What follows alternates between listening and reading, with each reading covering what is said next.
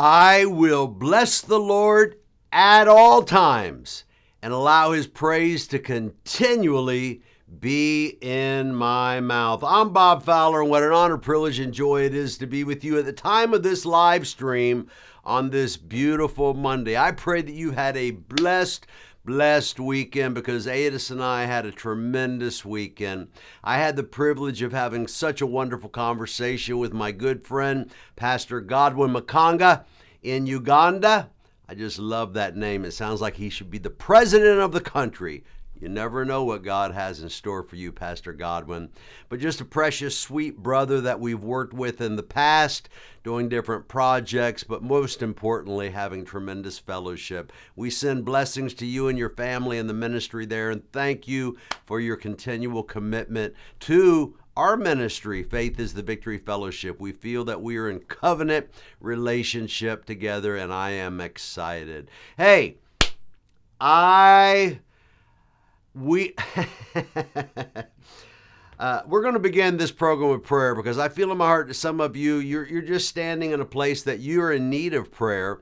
But I want to begin this week with just a word of prayer for you. Father, in the name of Jesus, we can already tell through the interruptions and interferences of the enemy, even today with Wi-Fi and computer issues and all of that, that the enemy is troubled by this message. But when the enemy is troubled, we are grateful. And so we ask you today that you would use this program to not only drive back the forces of the enemy in people's lives. He's not being defeated. He's already been defeated. We've already won. We're already victorious. We're already triumphant in you. And so we look at everything through past tense lenses. We're already healed. We're already delivered. We're already saved. The question is, have we received it? So help us today, Father, to learn in a greater measure how to receive. In Jesus' name we pray, we declare, amen. Let's get into this. How to receive. Now, I'm going to mention one thing about Friday night's program. If you didn't catch it, I haven't gone back and really watched it, but it was a different program. It was one of those programs where the Holy Spirit intervenes and he just begins to speak and flow, and those are the best moments. For me, that is the closest to heaven on earth I have ever gotten. When I sense the Holy Spirit moving, and I grab my spiritual surfboard and I jump in and ride that wave at the highest point of the crest, where I can see everything, hear everything, and observe everything. What a great moment when the Holy Spirit begins to move. So I want to encourage you, go back and watch Friday night's program and listen. What's up with you guys? Share programs. Share them with people.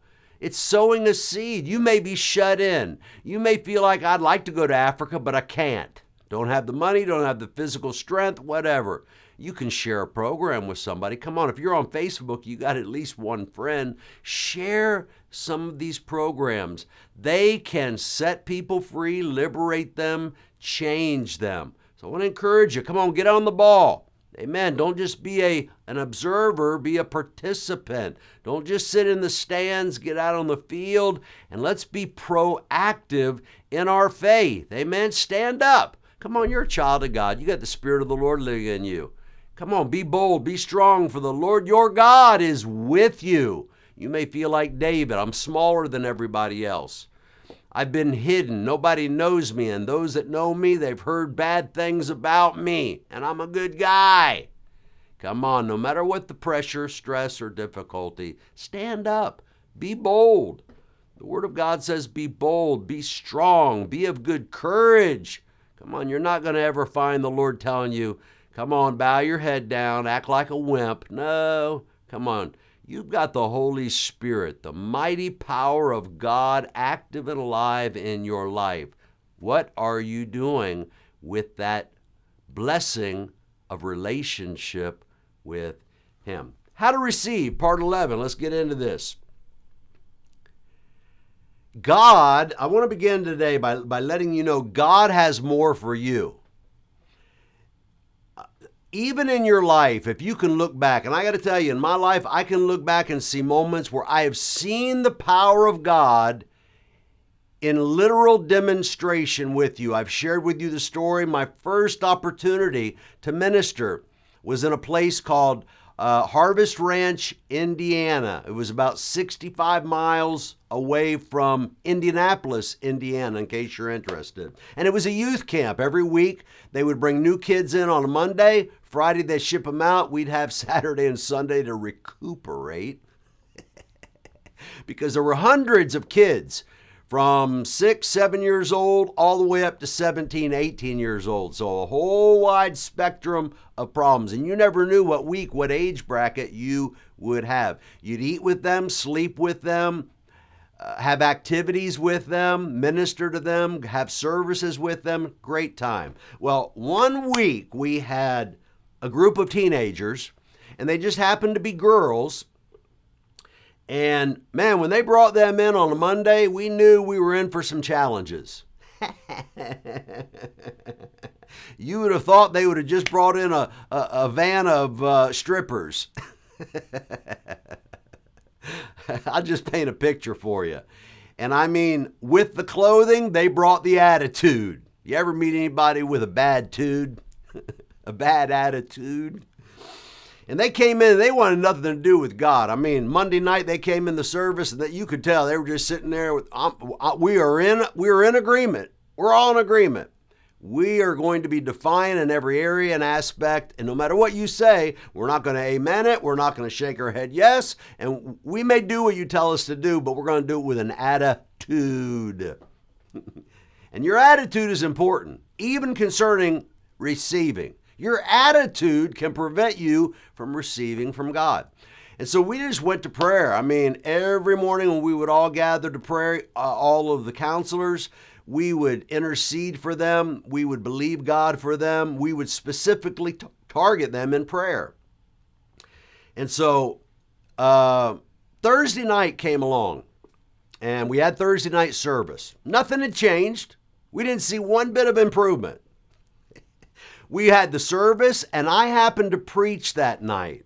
And I can't tell you what I preached on, but I was probably desperate for God to do something. Now, they put the girls with girl counselors and the guys with guy counselors. So they weren't my girls, but they were on my heart because these girls needed Jesus. They needed help. I mean, if nothing else, we were praying because the impact they'd have on the world wouldn't be good. I mean, these girls were just unified in their vision.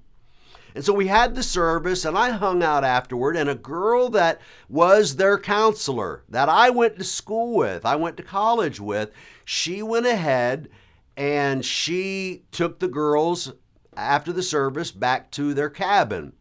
Now, we had these little cabins, and I happened to be staying in a teepee. Yes, it was a literal teepee, and it was the coolest thing. I mean to tell you. I loved it. It was awesome. And you would come across a bridge.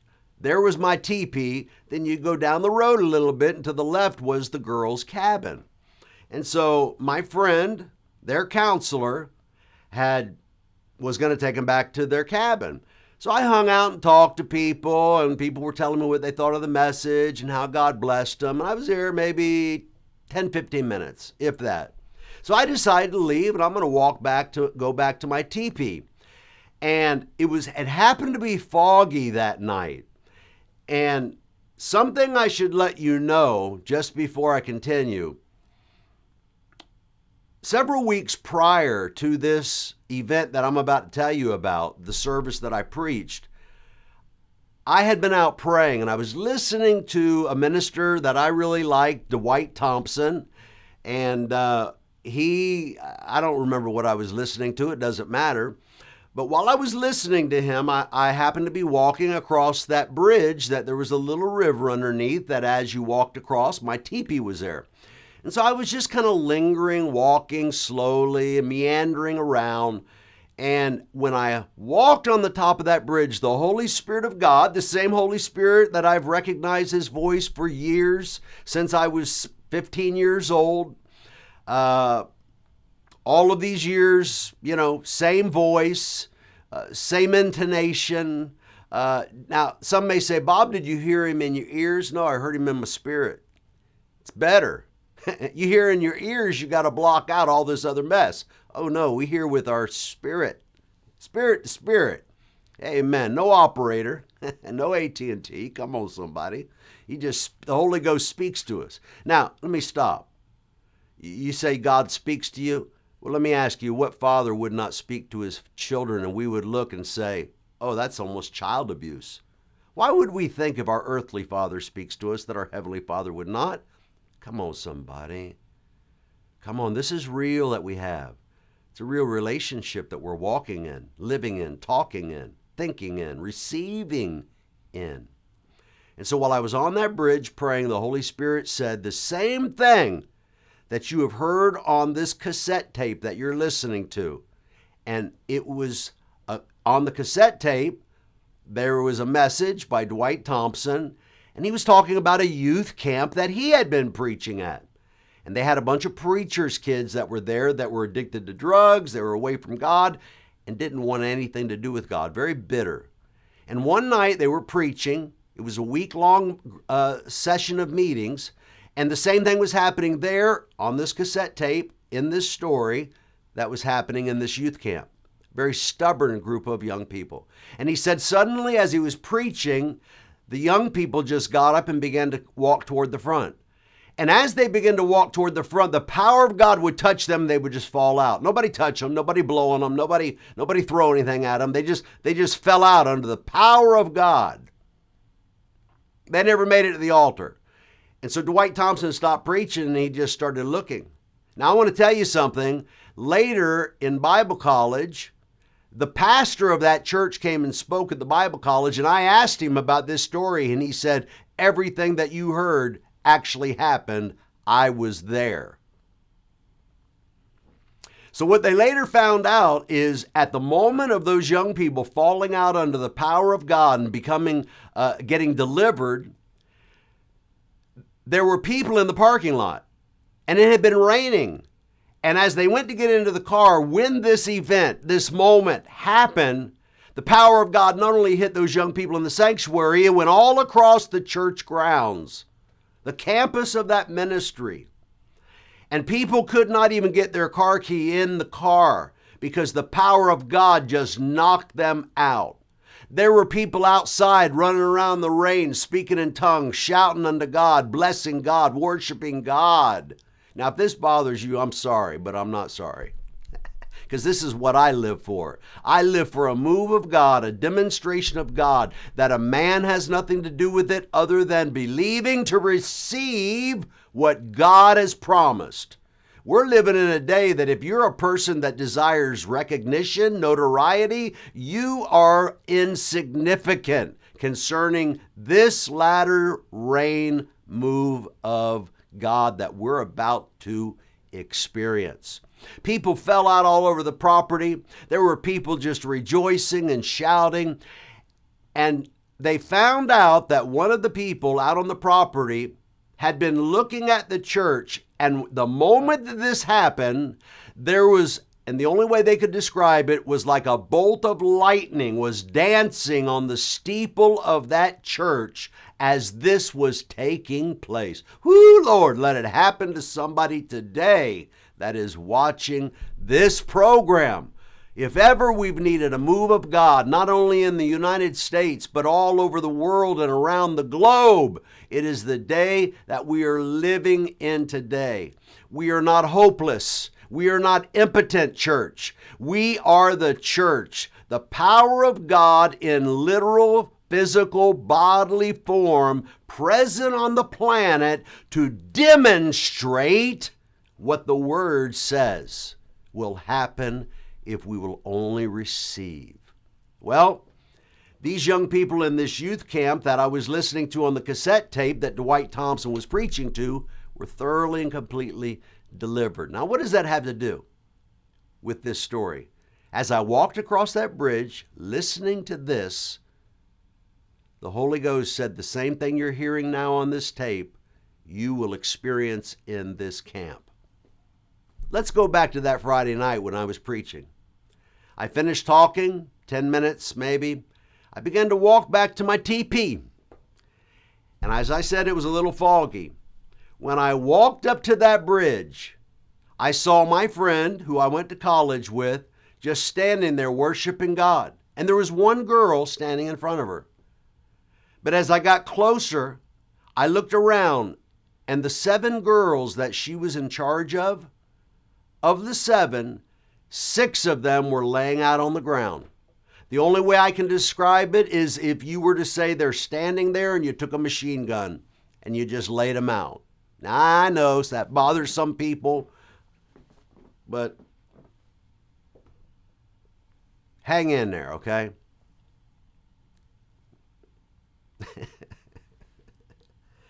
And I saw these 6 girls laying there. One of them had fallen back, and there was a guardrail that went across this bridge. Her head was laying all the way back to where her eyes, if they were open, she would have been able to see the water. All of these girls that were laying there were speaking in tongues, worshiping God. These same girls that were trying to seduce the young men of the camp. These young girls that wanted nothing to do with God. These young girls that would have rather been anywhere than at that camp. These same girls were worshiping God. And I came up and I asked my friend, I said, what happened? She said, I don't know. She said, all I know is we left the service, we were walking back, and when we got there to this spot of the bridge, the power of God just blew in like a wind and knocked these girls out. And there was one girl standing with the counselor who had not yet experienced this. And I just felt led to quickly walk over her and gently lay my hands on her.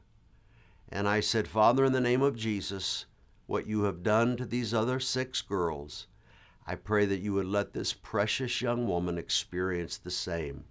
And immediately, the power of God hit her. She fell out on the gravel floor, on the gravel road, and began to worship God and speak in tongues. Now, you say, what happened next? This is significant. Because not everyone that you see falling out on the floor, not everyone is experiencing the presence of God. There are some people that feel that they're supposed to fall out when somebody lays hands on them. There are some ministers that will not be satisfied until you're laying on the flat of your back, because that is their glory. Oh, we had people fall out all over. Listen, that's wonderful. But there is a defining line between the genuine and the artificial. And you want what's real, my friend. You don't want a show at a circus. You don't want bragging rights for Sunday afternoon brunch. You want a move of God. You want the power and the presence of God to flow in you and through you, using you wherever you go. Not just in church, but everywhere you go. You're a walking, talking, living, breathing time bomb for the enemy. He doesn't like you, my friend, because he knows what's in you. All of these girls, several of them, half of these girls, we had to physically carry back to their cabin. They couldn't walk. They could hardly even articulate English. We laid them in their cots, all went back to sleep. We went to sleep, went to our own cabins and teepee. And we're going to be a little long today, so just stick in there, amen? Because if you've turned off in this story, there ain't nothing that can stir your bowl. Your spoon is falling out. The next morning, we had breakfast. Several of these girls walked to the breakfast dining room like they were drunk. Come on, somebody. Let it happen again, Lord. And it is happening in different places. Don't get me wrong. But not like we see in the Word. Not like we've heard promised in Joel, that in the last days saith the Lord, I will. Come on, somebody. Not a preacher, not a prophet, not a person, not a personality, but God himself, I will pour out my spirit upon all flesh. Come on. Is there something within your heart that desires for that, longs for that, to where it's not about you, it's not about what you got to do, your work, the sweat of your brow, that God has decided to flow through you and use you in such a way that many of the things, come on, I'm ready for a day that there's some stuff that happens that you just can't flat out explain in a newsletter. You can't articulate for a website. You just got to say we had a move of God, and if you want it, you need to come on. Oh, several of these girls, 2 of them, they got their tray of food. They sat there, and while they were going to eat their food, it's as if they just looked and said night, night, and just fell right out. Now, this is not a story I heard. This is not something that I read. This is not a dream I dream. This is what Bob Fowler has been an eyewitness account of what it's like when someone gets to the point of receiving something from God and experience it in its fullness. Come on, you don't want to be ankle deep, do you? You don't want your relationship with God to be waist deep, do you? You don't want it just to be up to your shoulders, do you? You want to be so deep and immersed in the love and the grace and the mercy and the tenderness of God, but in the fullness of God, that you can't even touch the bottom. You're swimming in it. Oh, and in that place, church, in that place, my friend, there is such freedom. You're free from what others think, what others say, even including yourself. God is going to do it again. The question is, will you and I be a part of it? Are we willing? Are we obedient? Do we desire it more than anything else? To walk in Him, think in Him, talk in Him, relate in Him, have His perspective, see people as He sees them? Well, that's a big one for all of us, isn't it? Because the enemy is coming against people. Not coming against black people or white people, Hispanic people, Asian people. He's not coming against certain groups of people, men, women. He's coming against everyone. Everyone.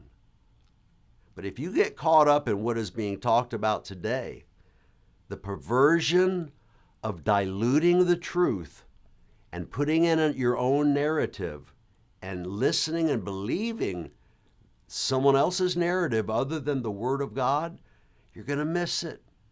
And listen, there are a lot of children of God that they say they love the Lord, but when it comes to what we're talking about, receiving, walking in Him, thinking in Him, surrendering to Him, all that I have is yours, Lord, not just 10%.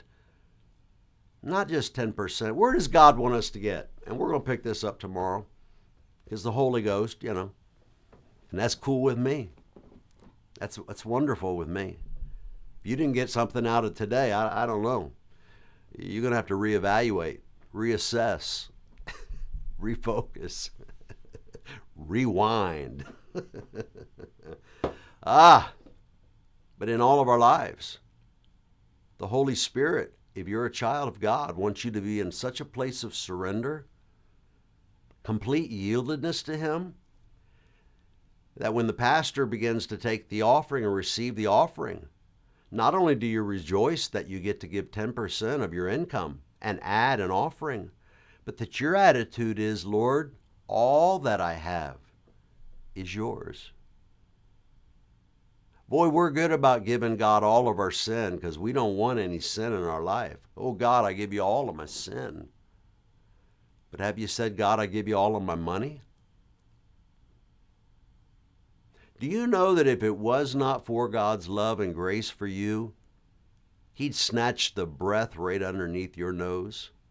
Every breath you take right now as you're watching this program is because your Heavenly Father cherishes you and loves you and has given everything for you to such an extent that He desires you to walk in His fullness. And that could be possibly the reason in your life that you're experiencing the pressure that you are. You know, people will fight it. They'll fight preaching, they'll fight teaching, they'll fight worship. They'll fight it, they'll resist it. But if you're a child of God, God wants you to be to such a point that you are ready to receive and ready to give. God, all I have is yours. I want all you have. How many people have said, I want all you have for my life? Have you said, God, you have all of my life? And that includes every aspect of your life, your time, your talent, your gifting, and yes, your finances or your resources. Father, in Jesus' name, I thank you for this time. Holy Spirit, I thank you for invading the program. I thank you for invading our plans, invading our thoughts. Do it again, Lord. Do it again. You've shown me that I will experience it again in a greater measure.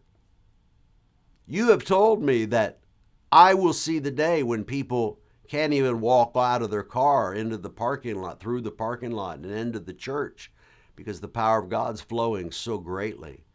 You've already shown me that it's going to happen, not just at a camp meeting for young people who are troubled. They're pastors' kids and they're in trouble. But you've shown me the day that people will fall out of their cars under the power of God as they're sitting in the parking lot of the church, that they will walk down hallways heading to a sanctuary and never quite make it, that some will make it in through the doors of the sanctuary, but they'll struggle and stagger like drunk men and women. Do it again, Lord. Do it in my life and do it in their life. In Jesus' name we pray. Amen. Well, this is the beginning of a new week, but a continuation of how to receive. I pray today's program has been a blessing to you. If it has, you have a responsibility, or should I say opportunity, to share this program with somebody that you know, that it will be a blessing to you. Hey, if you haven't been to our YouTube channel, what are you waiting on? I want to encourage you to go there at Faith is the Victory Fellowship YouTube. There you're going to find all of our programs, and they will be a blessing to you. While you're there, subscribe. Hey, last but not least, after the program, in the description section, here on Facebook, Faith is a Victory Fellowship page. Go into the description section, and there you're going to find several safe, simple, and secure ways in which you can give. You can sow a financial seed very easily into the ministry of Faith is the Victory Fellowship.